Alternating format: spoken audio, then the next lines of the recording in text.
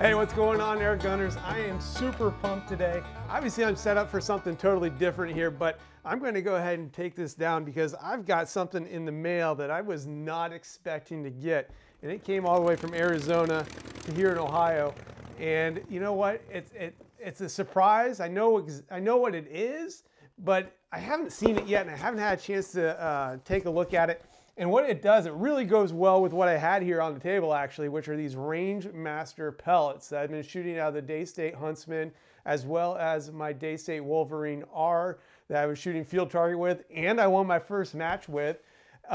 These things are amazing. I got some videos coming up showing some of these pellets being used, but they just added something else to their line. And let's go ahead, let's take a look at exactly what it is that Daystate, in conjunction with Airguns of Arizona, as well as Nielsen Specialty Ammo, have brought to market for us. And you know, when you hear those combination of those three names, you're gonna get something special when it comes to a projectile.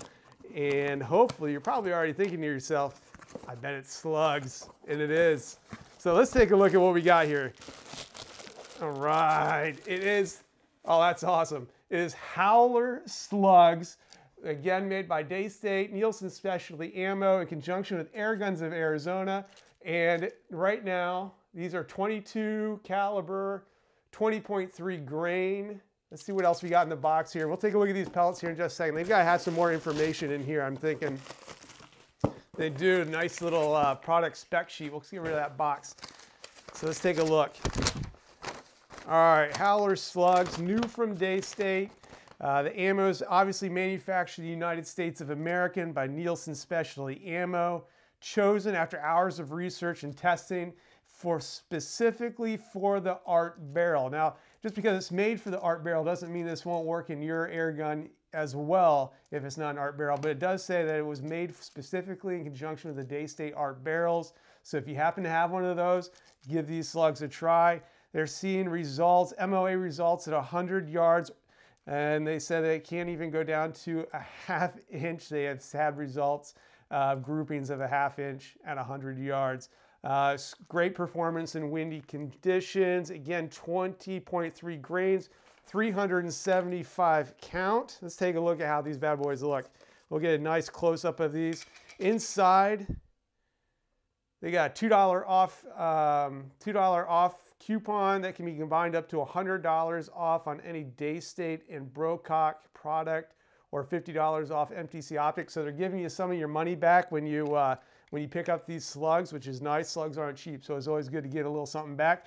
And these are nice hollow point slugs. We're going to get a nice close-up of these and take a look, and you can just see how nicely these are made. I don't even see any, I don't see any lines on them from the molds. I mean, those are sharp. I haven't had a chance to go out and shoot these, but I can guarantee you that I will be getting out and shooting some of these slugs shortly. So if you happen to have an art barrel, check out AOA. They're coming out today. If you're watching this video, they're already out at AOA, and maybe if it's a day or two later, they might be out at some other companies as well. But Airguns of Arizona is bringing these to the market with Daystate and Nielsen Specialty Ammo. Guys, what do you think? Are the Howler Slugs going to be a winner? Do you have an art barrel? Are you excited about trying them out? Put those in the comments below. I want to hear what you're thinking.